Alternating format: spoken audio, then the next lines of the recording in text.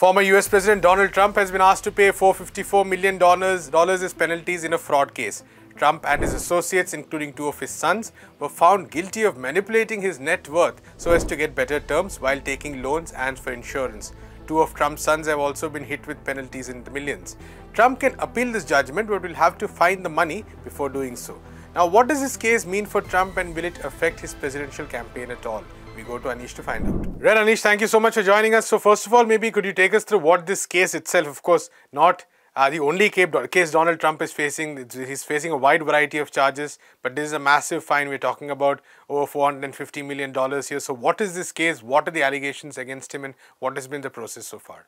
Yes, Prashant. So the judgment right now, what we have is on a civil fraud case for against the Trump organization and also Donald Trump himself and several of his associates who have made sure, who have over the years been found to have over evaluated their properties under the Trump organization to secure loans at very low interest rates.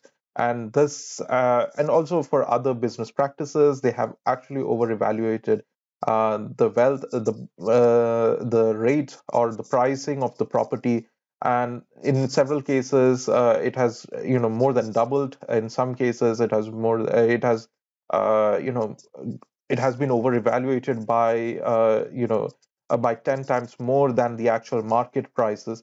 And that clearly shows there was a significant fraud being done very intentionally so by the Trump organization and obviously people in the Trump organization.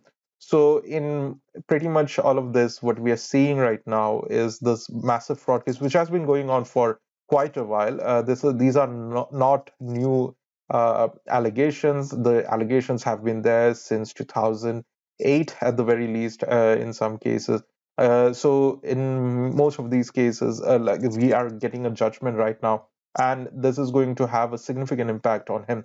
The penalties total to around $454 million already.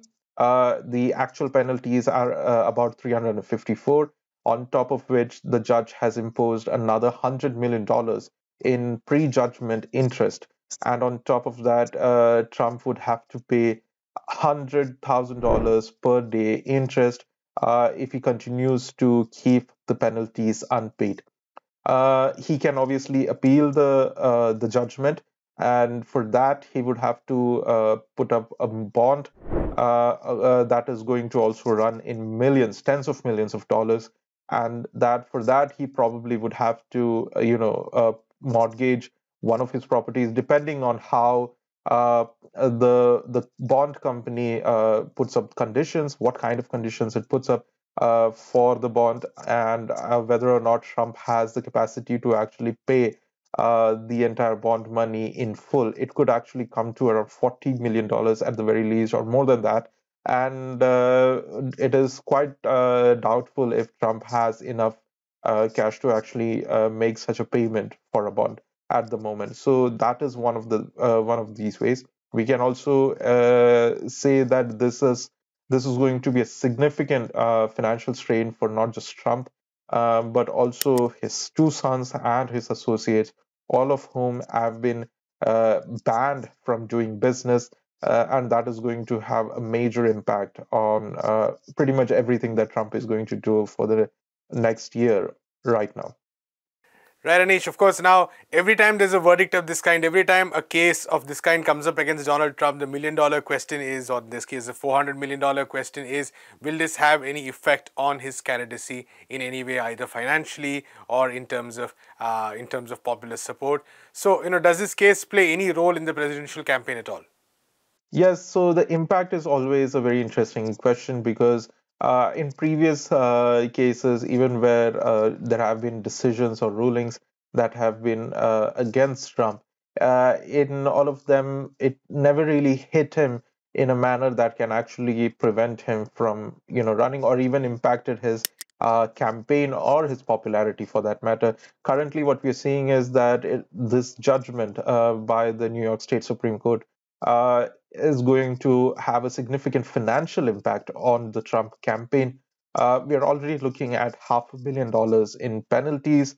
It could keep growing if Trump continues to keep the penalties unpaid. It could also attract seizures of his properties, which includes Trump Tower, his Mar-a-Lago residence, and obviously his multiple properties across the United States, including many of the golf courses that he actually owns, very overpriced golf courses.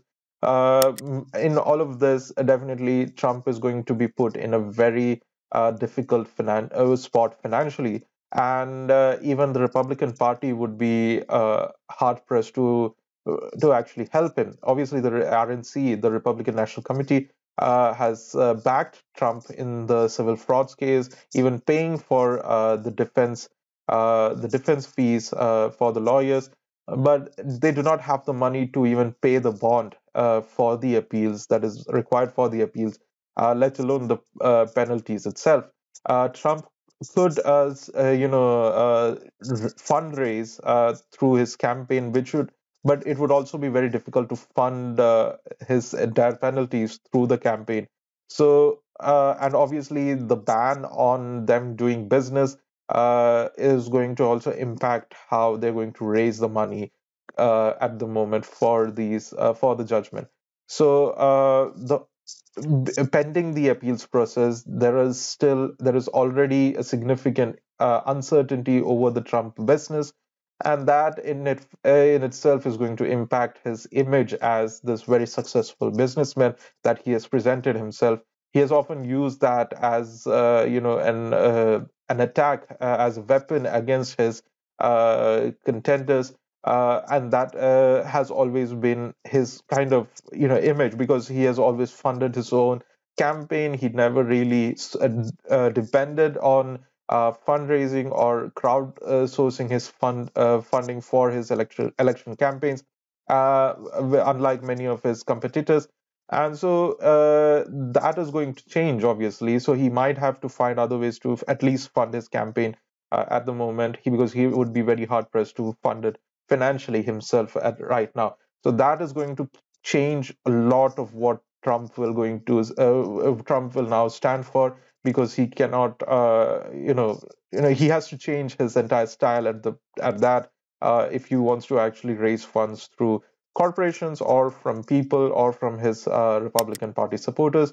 All of this is going to have a very interesting set of development in the past couple of in the next couple of weeks. On top of that, the looming danger of seizures of his properties, of the Trump organization's properties, are also going to have a significant strain on the campaign in itself.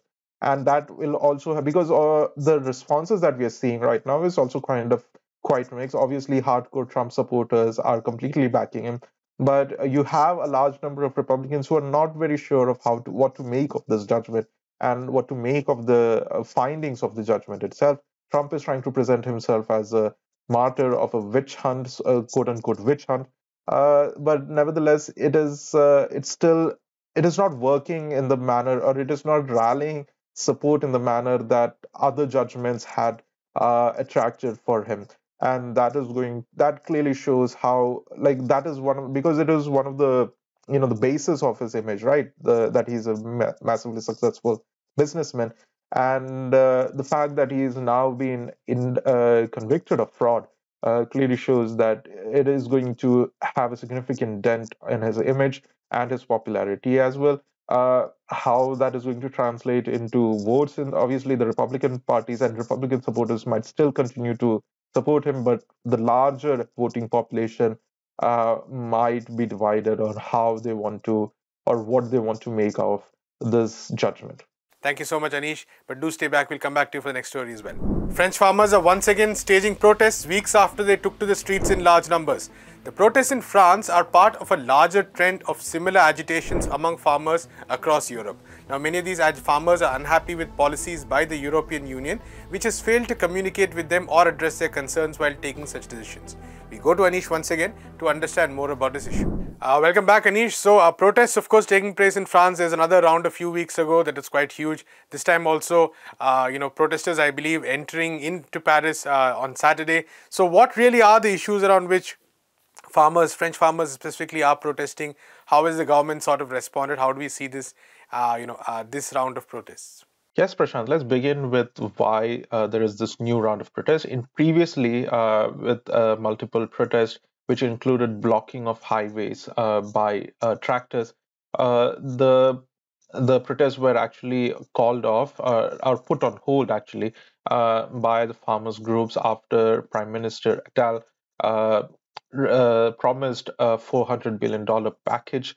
It was one of sorry, a 400 million euro package, and it was something that held some level of a relief for the farming groups.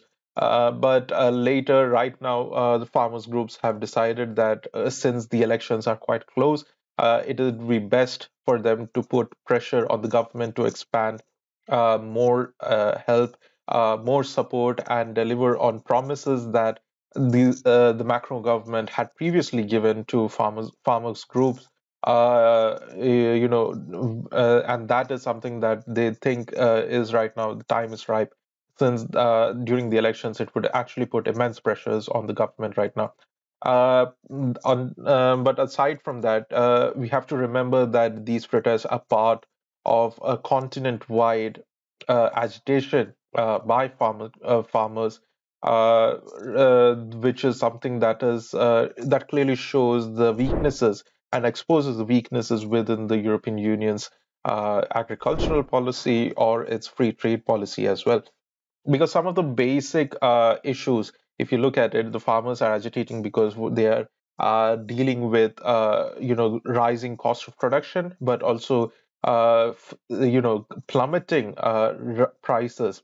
With the cost of production are increasing primarily because there is higher energy cost now for the farmers because of the war in Ukraine, and also because there is a significant, significant damage has been done very recently by multiple natural calamities, and so the French farmers were particularly affected with these natural disasters, and the losses that they incurred really brought up the cost of production.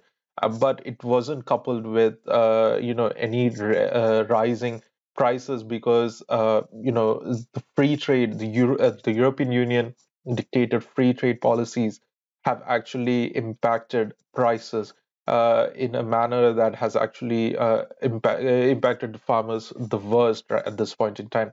And coupled with the cost of living crisis that is still there, it has not gone away, because most because the French government hasn't really paid attention to that, and it has affected across classes, not just farmers.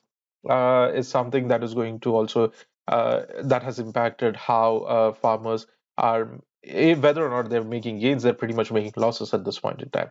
On top of that, obviously there is the issue of obviously the free trade agreement, but also there is the issue of the Ukraine war and its fallouts, because the European Union, especially France, has actually taken measures to support the Ukrainian war by actually subsuming or even completely sidestepping national interest. In this case, by bringing in cheap Ukrainian grains, that has actually caused the plummeting of prices back home and has impacted the profit margins, or even any kind of hope for French farmers to cut the cost that they were expecting, to cover the cost that they were expecting from their sales.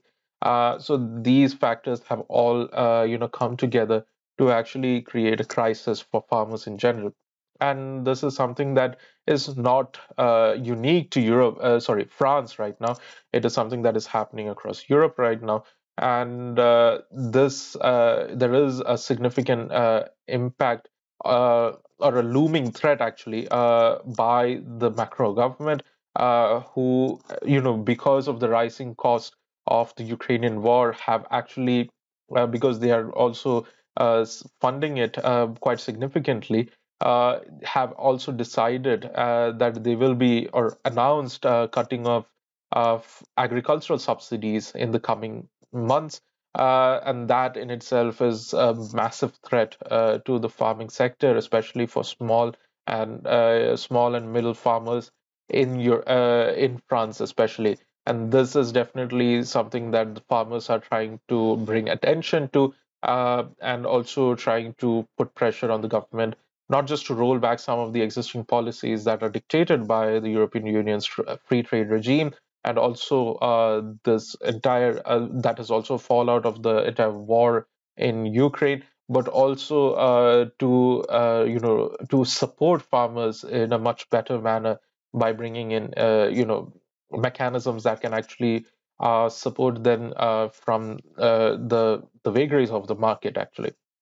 Right, and of course, this is not just in France alone, but part of a larger trajectory of protests taking place across the continent. So, could you tell us a bit about that as well? Why are farmers across the Europe in different countries protesting? Some demands seem to be aligned, but some are also unique in their own ways.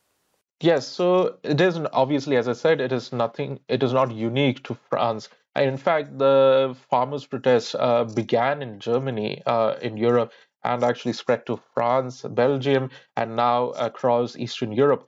In all of these cases, the issue is primarily how the Ukrainian war has impacted the entire, the working classes in across Europe. Earlier, it was trade unions and working class movements who raise the problems and issues that are coming out of the fallout of the Ukrainian war that has significantly impacted by bringing up energy costs for everybody, not just farmers, but everybody, including household expenses. That actually contributed to the rising cost of living crisis. And on top of that, right now farmers are also having to deal with a flood of cheaper Ukrainian produce, which is something that the European governments did by sidestepping their own national interests in a bid to support Ukraine's war against Russia. And so, in all of this, the farmers are paying the price. In some cases, governments are, announcing cutting down of subsidies. There is a Europe-wide uh, consideration to actually cut down on farming subsidies, and also to continue funding the war in Ukraine at the cost of welfare policies and social services back home, and that is something that has irked everybody. Thanks so much, Anish. We'll be back to you next week for other stories. That's all we have in this episode of Daily Debrief. We'll be back with a fresh episode on Monday. In the meanwhile, do visit our website, peoplesdispatch.org. Follow us on all the social media platforms. And if you're watching this on YouTube, please hit the subscribe button.